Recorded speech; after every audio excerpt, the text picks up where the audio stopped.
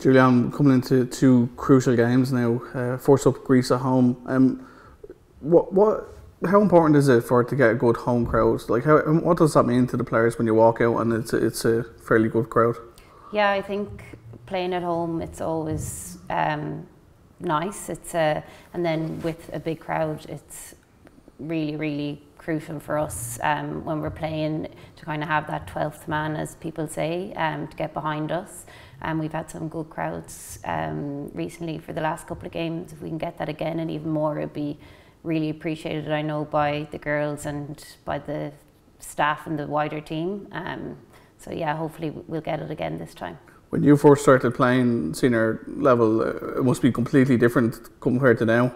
Yeah, things have changed quite considerably. Support being one of them. So yeah, we weren't ever getting the crowds we're getting now at the moment. I do still think there's a lot of room for improvement in terms of getting the bigger crowds, and we can see that in the other countries that they're getting that. So it'll be great to get to that point at some stage.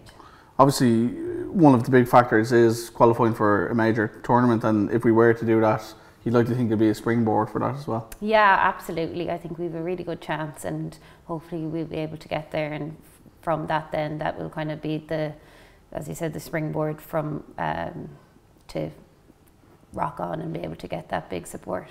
When you're playing in the game, do you notice the crowd much, or is it more in the build up and half time and stuff like that, or do you kind of hear them during the time? You would hear them. I suppose it's probably different for everyone. Personally, I kind of am just zoned in and focused on the game, but I suppose when you do hear cheering and getting behind you, it does help definitely, especially kind of towards the end of the game, maybe if you're up 1-0 or if you're trailing, to hear the support, and even looking around, you want to put on a show for everyone that's made the time and effort to get out there. You had a little bit of a period away from the team, obviously. You know, personal life, things have changed for you work-wise and that, and location-wise as well. During that time and compared to what you've experienced since coming back, have you noticed many changes? Yeah, there's been a few changes. I think the media that the girls and the team are getting has improved quite considerably. And I think that more people are interested in it. I think the World Cup that just went by definitely helped with the women's game globally, and definitely here in Ireland. So I feel like things have grown over the last 2 years. When you were away from it, were you kind of nearly envious every time the games came around? When you're kind of on the outside looking in, kind of, did a part of you kind of feel you still should be there? Yeah. A part of me was always like, oh, I wish I was still there and I'd love to be playing. But that was the decision I made, so I was kind of happy with that as well. But was always keeping an eye on everything and would watch all the games and always cheering on for the girls. So it's great to be back in the fold and in it this time. Logistically, you know, when you look at the squad list, you see Julian Russell, Sydney University. Like, how much of a trek is it for you to come just to report in the camp? Yeah, it's a long old haul, all right. Yeah. Both ways. Yeah, it's about probably 30 hours all up. I actually don't find it that bad. I'm a good traveller and I would sleep standing up, so I'm actually okay. I know for some people it would be like dreadful, but I get over the jet lag probably in a day or two, so it's not too bad. And yeah, it's just the weather is the biggest thing at the moment. I'm coming from a lovely summer to freezing cold and storms here.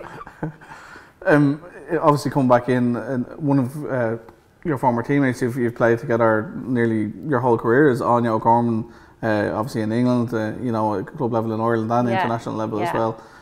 Is it a boost to kind of see her come back in after, you know, she had retired briefly? Yeah, when she let me know a while before the squad was announced, and I was over the moon to see her back in. She's a brilliant player and has so much experience and still so much to give. So yeah, I was smiling ear to ear when I found out.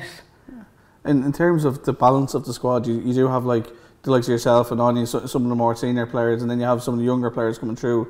It's always important to find that right balance, isn't it? Yeah, definitely. I think, you do need to find the right balance, and I think everyone gels really well together. I still think I'm 20.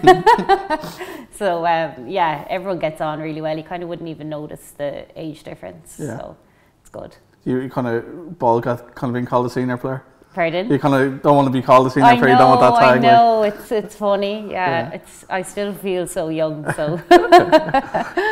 In terms of obviously these games, we played Greece obviously last November, so we know what they're about. Obviously, a late goal kind of conceded, but we still are unbeaten in the group, so we know what to expect coming in against Greece. Yeah.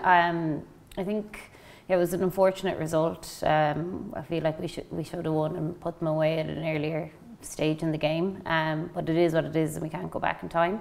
But I think now we'll be really prepared for this Thursday, and we know what to expect. So, yeah, given the fact that we still are unbeaten, so it's all to take for now.